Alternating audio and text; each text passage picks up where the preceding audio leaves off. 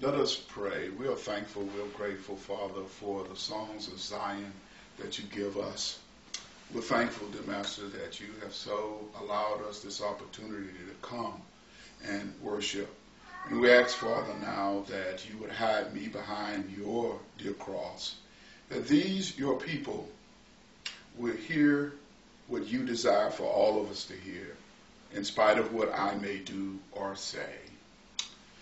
In your Bibles, Psalm 23. Perhaps you don't even have to turn to them in your Bibles. You know this particular scripture by heart. It is one of the most beloved scripture. It is the scripture that Sister Glenda read for us this morning. It is the 23rd Psalm. 23rd Psalm. And we just want to do the first portion of the 23rd Psalm, okay, of that first verse even, which says, "The Lord is my shepherd." Yes, the Lord is my shepherd. Can you say that with me? The Lord is my shepherd. Amen. Amen. I usually keep a dime with me. And here's why.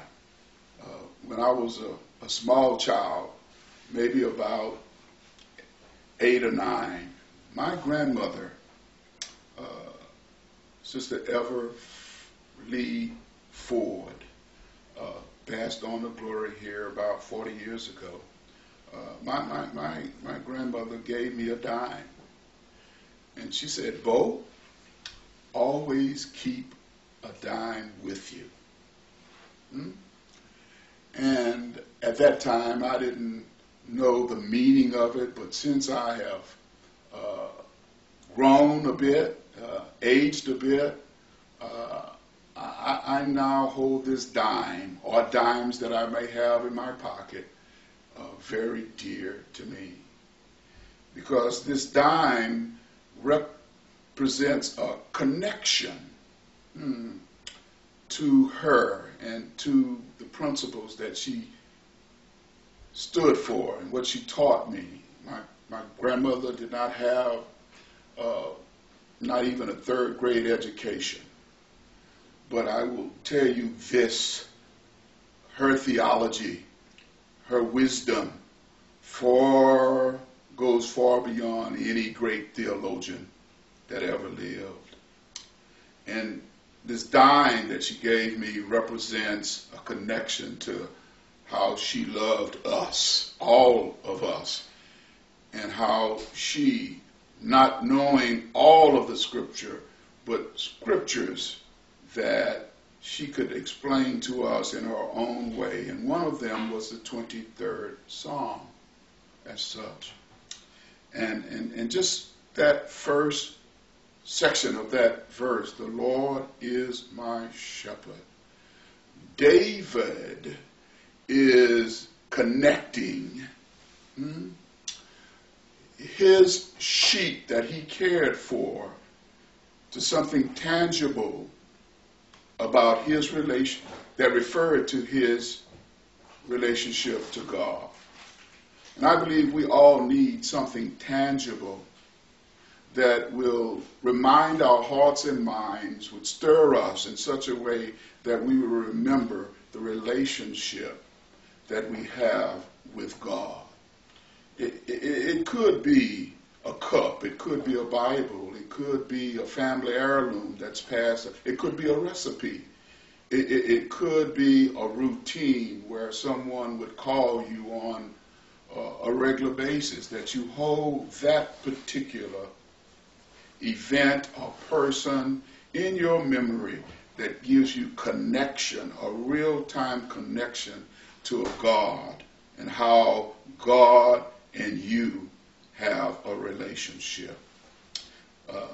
David said that the Lord is, and if you just stop right there and say the Lord, that indicates to me that David had at least a human understanding that God existed.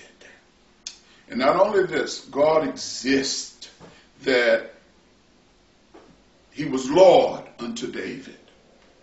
It is one thing to have a cerebral image or knowledge of a God existing. It's quite different to know that God, our God, the maker of the universe, is your Lord.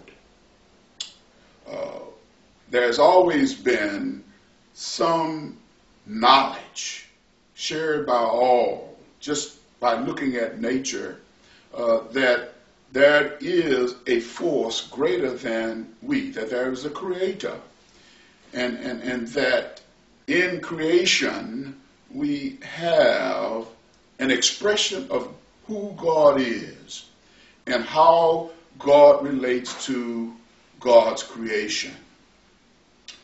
And whether or not we take it personally is up to us. Whether we respond to the creation with a response that we want to be in community and communion with the Creator is left up to us.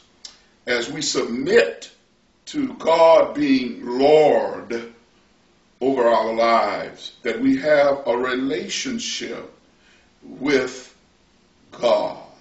And David, as part of what he had to do in this life, connected his chore of taking care of the sheep. And he connected that occupation, if you will, which was usually given to the youngest of the family, and David was the youngest of Jesse's sons, and they usually relegated that chore to keeping the flock. And David connected his vocation, his chore, with that being of a relationship with the God of the universe, the Creator, and now his Lord, because he had something tangible in which to refer how he felt about God and the relationship he had. David said, "The Lord is my shepherd," a shepherd keeping sheep, and he connected being sheep and the shepherd as having a special relationship, a relationship where the shepherd was responsible for keeping the sheep. And you cannot miss this, that God is responsible for keeping sheep, his sheep. And if you let that soak into your mind, that the Creator, God, who's all-powerful, all-knowing, knowing everything about us, is responsible for keeping us. I know we are going through this pandemic, and we have, through the wisdom that God has granted us, the local and health local authorities, the state authorities, the federal government, as well as the health authorities, on trying to, quote unquote, keep us from being harmed through this pandemic. And that's good, because I believe all of those agencies are part of what God provides for us to help the populace be more safe. But never forget that God is responsible for keeping you and for keeping me. That the great God, the great I am, is responsible for me. Yes, I am responsible in terms of my relationship with him. Yes, there is a requirement for everyone who is of God. And that requirement comes to us in Micah 6:8, where God impresses upon the prophet to tell the people then and the people now that we have a responsibility, O mortal, and that is to do justice, to love mercy, and to walk humbly with your God.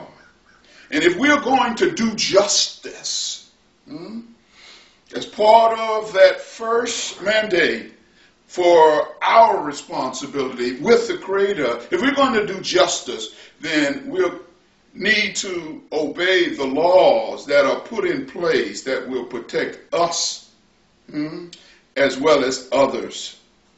That if we're going to do justice, we're going to think about others more than ourselves, whereas in this pandemic that we may be okay, but exposing ourselves out there outside of the guidelines of the law is not being just to our fellow persons. That to do justice is to be considerate on the equitable distribution of God's love and the resources that we have. That we concern ourselves with people who cannot care for themselves as being an injustice when we overstep them. That we do not care for those whom we ought to care for those who are unable to do what we can do. It is justice, it is righteousness for us to do so. We are to love mercy. We are to love one another, even in spite of that person, even in spite of ourselves, that we ought to love and show compassion to people whom we don't even like, who may not like us. But we ought to love those people, love the community, love the institutions that bring about a justice for all of us. We may not like it, but we are called to love. We are called to do mercy. We are called also to walk humbly with our God. That whatever we do it with a humble heart and humble mind, and that we view others as more or not less than who we are. That we seek to serve a community. We seek to serve others. That we cannot love God whom we have not seen and then mistreat, misappropriate resources to misuse our brothers and sisters whom we see every day. So there's a requirement, and David had this requirement of keeping sheep. And he likened God to a responsibility of keeping those who are God's. That God keeps his creation.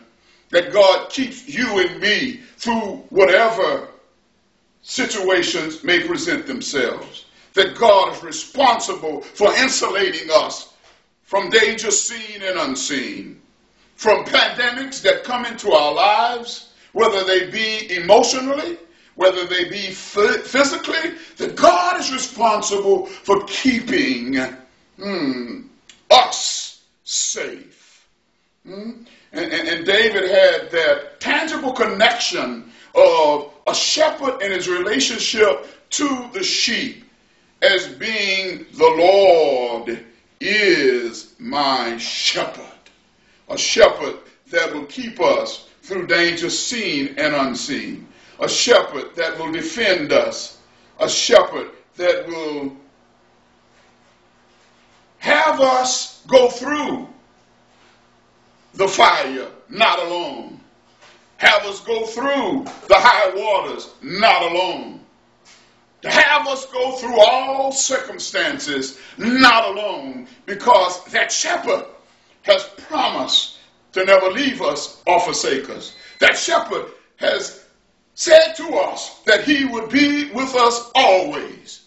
That shepherd will keep us right where we need to be. And then David says, the Lord is my shepherd. And I like that. I like that a Christian can say, God, the God of the universe, is my God. The God that died for all of us is my Lord. It denotes for us who claim that we have had a relationship initiated by a faith in Jesus who saves us. It emphasizes the fact that we have had an experience of coming in right relationship with the Creator by way of Jesus Christ. That we have surrendered ourselves to a God, to a Lord, to a connection that we can depend upon, that will be with us no matter what. And that we can claim him for ourselves. That the Lord is my shepherd. My shepherd. Yes, he was grandmother's shepherd. Yes, he was Papa's shepherd. But now I can say that the Lord is my shepherd. Because sometimes we have to walk this path without Papa, without Mama, sometimes we walk this path, but we got to know within our hearts that God is my shepherd, that he watches over me, that he looks upon me as treasure, that he died for me, that I am worth something. That I am fearfully and wonderfully made, and that he thought of enough of me to die for me. And lastly, there's just something about having a tangible reference to your relationship with God. I mentioned about the dime that I usually keep. Several years ago, I was at a pastor's retreat, and we were sitting with a retired pastor and his wife, and they were having a hard time with dealing with the death of their son. Their son was tragically killed in a car wreck, and in talking with them, even after several years, they were still struggling with that, still having some stress over losing their son in such a way. And we were sharing with one another, and I held out this dime, the dime that I had in my pocket at the time, and their eyes lit up when I shared the story about my grandmother giving me a dime, because they said that their son, for some strange reason, collected dimes. Up until the day that he passed, he collected dimes. And at that time, I gave that pastor and his wife my dime. And I could feel within myself the release that retired pastor and wife had by having someone give them a dime. We all need each other to pass something on to each other. Whether it is a phone call, whether it is a handkerchief, whether it is some article, whether it is a hug. And I know at this social distancing that we have, I'm hugging you remotely. but we need something tangible to hold on to. I believe God gives us people and things that we can pass on to each other, that we can do for each other, that as God shepherding all of us, that we become his under shepherds to promote what God wants promoted in his world. That the creation of which is groaning for the return of our Lord, that we in the meantime would spread his love, would share his love, would give his love, would give the care to those whom we ought to give. Because in the end, when you read in Matthew 25, there will be a separation of sheep and of goat. And the sheep will be those who fed him when he was hungry. The sheep would be those who clothed the naked. The sheep will be those who took folk into their homes. The sheep would have visited those who are in jail and cared for the sheep. One would ask, when did we see you hungry? When did we see you naked? When did we invite you in? When did we see you in jail or in prison? When did we see you sick? Jesus said, as much as you did it unto these little ones, these sheep that I have, you have did it unto me.